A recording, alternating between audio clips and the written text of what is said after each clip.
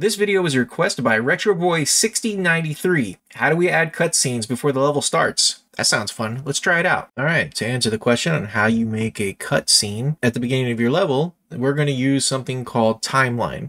And so make sure you have Platformer Project, the newest version, 1.8.0 installed. You're going to go to the registry and you're going to look for Timeline and you're going to install Timeline. After you install Timeline, you're going to go back to My Assets and you're going to install a free asset from Unity called Playables.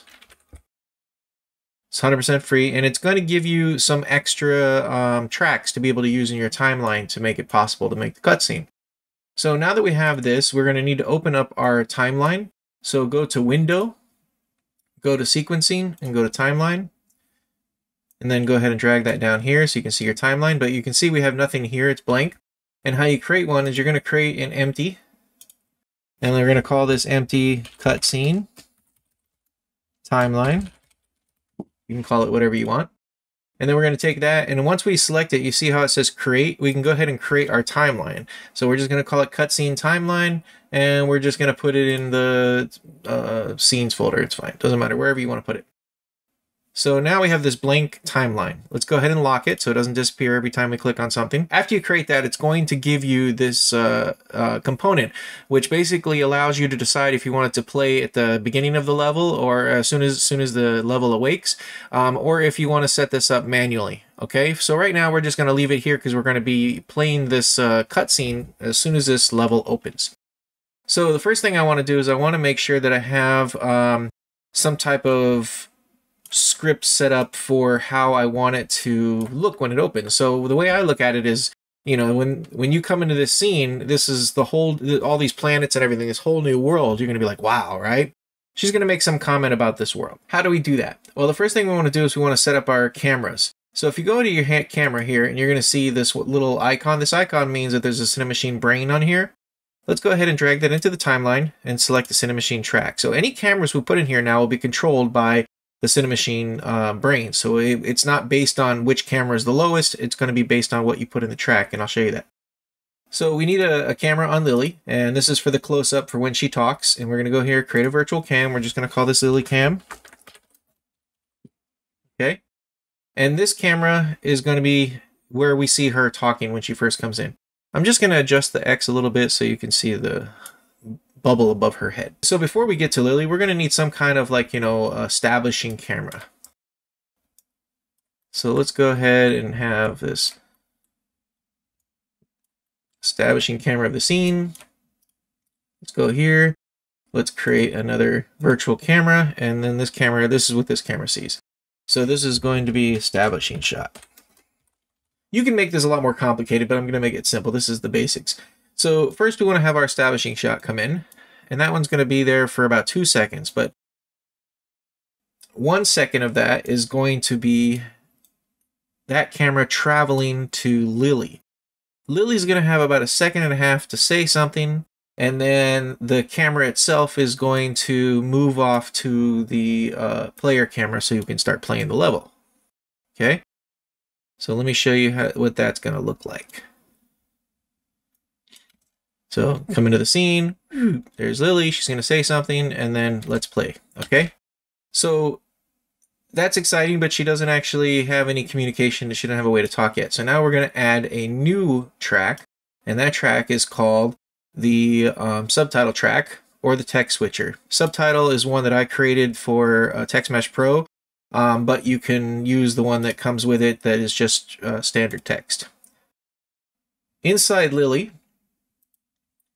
by the way, these cameras will be turned on by the timeline, so we don't have to have them turned on to confuse anything. Let's go here and let's go into Lily, and we're going to need to add a way for her to communicate. So let's add a canvas, and then of course right away, as we know, this canvas is going to be gigantic, so we have to change a few things. Let's change this to world space, so this is on her. Let's put our Cinemachine, our brain, as the main camera. Maybe a little bit smaller. And then let's go ahead and change the position to 0 and 0. There you go. The box is way above her head, and let's change Y to 0. So inside this canvas, we're going to need a few things. We're going to need to create a background. So we're going to go to UI, we're going to go to image, and we're going to make this small. So let's make this 4 and 1.5. Okay. We're going to go ahead and pull this up to where we can see it in the camera. And we're going to change it to black. Oops. And we're going to lower the, so we can see behind it. It's just basically to help the dialogue pop out a little bit more. But now we need to put dialogue inside of this image, right? So now we're going to create text, UI, text Pro. And the first thing you'll notice is this text is gigantic. So we need to make this the same size. So 4 and 1.5. Okay. And then what we need to do is we need to make sure that the text fits within the box. So right about 0.5 will work. Okay. But it's facing the wrong way. So we can turn that around up here. Rotate on 180. So there's our text. And let's tell it we want it to be in the center and the center. Okay, so here's our text. Now, how do we switch this text up? See this thing we just created here? We're going to drag this into that. And then we're going to create a subtitle clip that is the length of the time the camera is going to be on Lily. And we're going to tell it to say, she's going to say, what the... Camera's going to come in, what the... and then out. Now, this canvas needs to be turned on and off. So we're going to do an activation track so that the canvas itself isn't just floating in air all the time.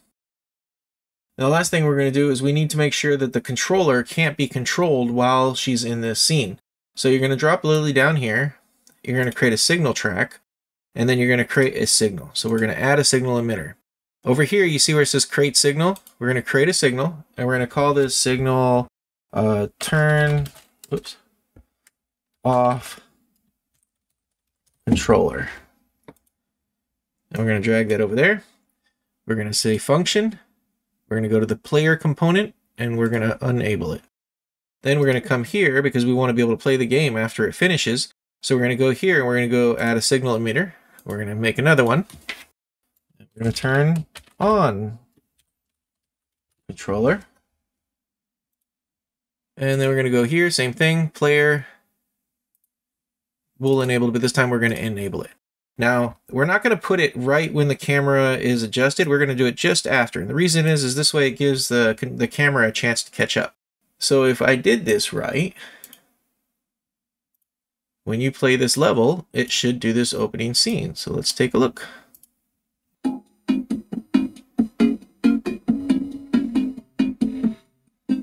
You can play.